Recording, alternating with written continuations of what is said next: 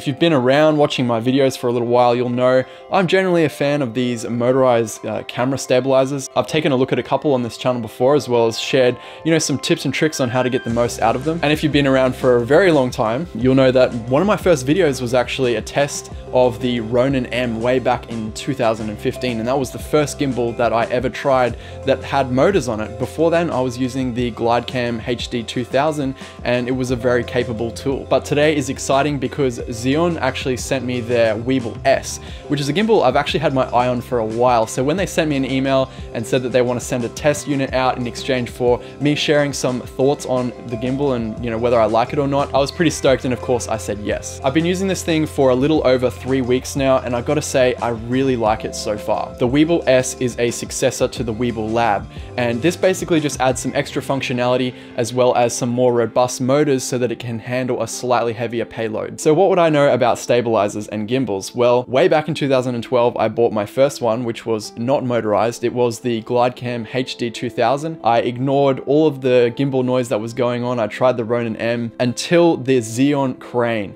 And when the Zhiyun crane came out, I tried it out and I was stoked. I felt like I could finally put away my Glidecam HD 2000 and use a motorized gimbal for all of my camera movement work. And then obviously they brought out the Crane version 2, not the Crane 2, but the version 2, which was the successor to the original Crane, and then the Crane Plus. And I owned all 3 of those gimbals. And since I've owned the Crane Plus, I haven't really seen a need to upgrade. But that is until I heard about the Weebill S.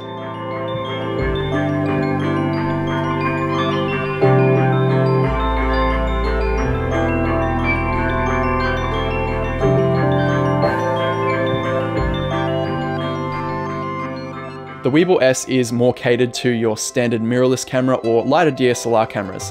For heavier cameras such as the Canon Cinema line or bigger DSLRs like the 1D, they have their Crane series in the Crane 2 and Crane 3.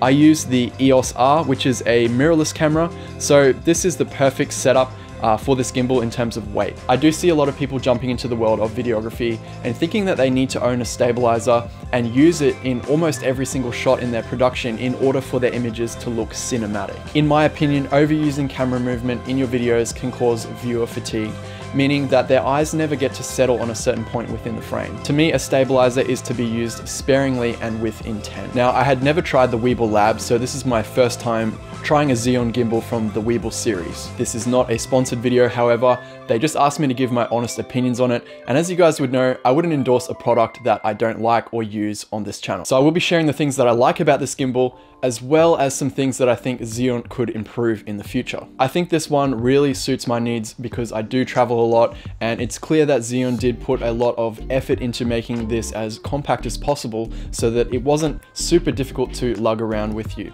I always try to keep a small footprint. I appreciate that Zhiyun put a lot of effort into making this gimbal as compact as possible, and I think the design is perfect for what I need it for. So coming from the Crane Plus, one of the biggest improvements for me was the screen. On the Crane Plus, obviously there is no screen, so you kind of have to remember what mode you're in at any given time, and sometimes you would forget which mode you're in and you just have to reset the gimbal and start again. With the Weebill S, that is a thing of the past because you can quickly glance down to the screen and it will show you which mode you're in. The second big improvement is that you no longer need to use the app to change any of the settings in the gimbal. Everything can be done through the gimbal using the menu. You just press down on the pad and that accesses the menu, and you have the deadband, you have auto calibration, all the things that you would ordinarily need an app to access and change are all there at your fingertips, and I love that. It means that when you're on set, you don't need to muck around with Bluetooth and Wi-Fi and connecting things and disconnecting from the Wi-Fi you're currently connected to. The menu's fairly straightforward. It's very easy to use, so I love that. So you can control the gimbal with the joystick on the back, and anytime that the camera is like sort of off center, you can quickly double click the trigger and then the camera will reset back to normal. So when you're done with the gimbal as well, you can use these locks on the side to lock off each axis of the gimbal, which is really handy when you're traveling. I've been balancing gimbals for a long time now, so I'm pretty used to it. But if you're a beginner, it's really handy to have these locks because it allows you just to focus on one axis at a time. The quick release plate here on the Weebill is a combination of a Manfrotto plate and also an Arca Swiss plate, so it can come apart just like that. So if you use Swiss tripods, this is really handy, and if you also use the Manfrotto 501, you've also got that. I use the smaller Manfrotto, I believe this is called the RC2, so I've got that plate adapted on with a screw thread, and that's how I attach the camera. So another thing that I love about this gimbal is the payload. Right now it is handling the EOS R with the 35mm 1.4 from Tamron, and this is not a light lens at all, it's quite heavy.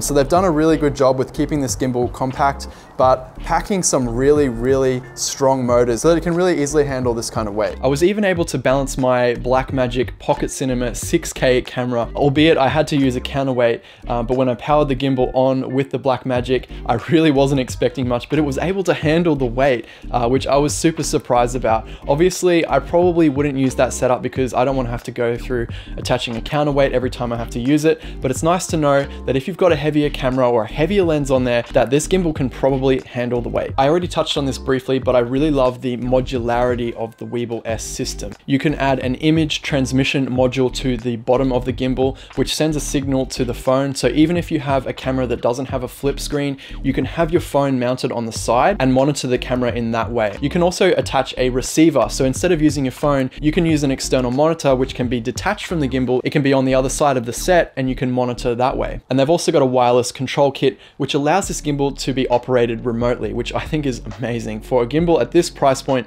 and this size, they just really have thought this system out really well. Personally, I have found that the dual pixel autofocus on the EOS R works reliably enough for me that I don't need to mount a follow focus on the gimbal, but Zhiyun did send me this, which is great because if I'm using a manual lens or if I just want more precise control over the focus during a shot, then I can whip this out and attach it to the gimbal. It's super modular and I really like that about the Weebill S. So one of the biggest selling points is obviously the design itself. So it has this extra part that comes out underneath the roll motor, and this is where the batteries are stored. It also serves as an attachment point for the handle in underslung mode. So you simply take the little tripod that they give you with the gimbal, you attach it to the battery compartment, and then you can quickly move into underslung mode. It's really quick, really easy, and it's one of the main things that I really like about this gimbal. I took it out and I tested it for a day and I got some really nice smooth footage on a shoot that I did with my friend Lisa. I balanced my EOS R as well as the Sigma 24mm 1.4 on there and it handled the weight perfectly. Honestly, I've never been able to complain about the battery life in any of the Zhiyun gimbals that I've used, and this one is no exception. In my experience, the battery pretty much lasted the entire day.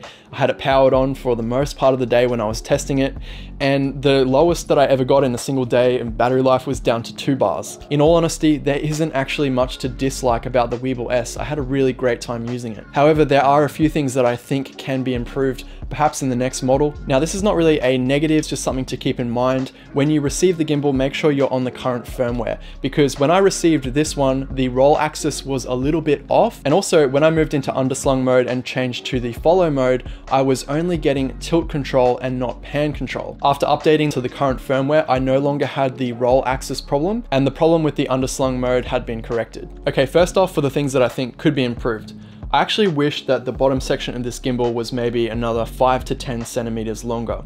The reason for that is that you're supposed to have your hand kind of around this area, which means that you kind of have to use this little tripod extension in order to access the joystick and also see what's on the screen, and so you don't bump any of the buttons. Now, you can lock these buttons by pressing the LV button twice to lock the ones on the front and 3 times to lock the buttons on the side as well. However, because your hand is in this area, I can kind of see in some circumstances maybe you would accidentally double click this button and therefore unlock the control pad and move into a mode that you didn't want to be in. To me, it's also a little bit uncomfortable to hold the top of the tripod mount. I wish they added just a little bit more length to the bottom of the handle. The Weebill S uses these 2 rechargeable batteries, and in order to charge them up, you have to bring this case with you. Now, in other gimbals, I've seen a self-contained battery system that has its own USB-C plug, so you basically just plug the battery directly into USB-C power and it'll charge. If Zhiyun could do that in the future, that would be amazing, and it would mean we would no longer have to bring this battery plate along with us wherever we travel. I think overall Zhiyun did a really great job with designing this gimbal. I really love it, and I'm looking forward to using it more to film YouTube videos and even some of my paid client work. They really got that balance right between the size and the motor strength, and it really suits the needs of your modern day mirrorless video shooter. As always guys, if you did have any questions, make sure you leave them down in the comments section below. Hit that like button if this video helped you out. Thank you so much for joining me, and I'll see you in the next one.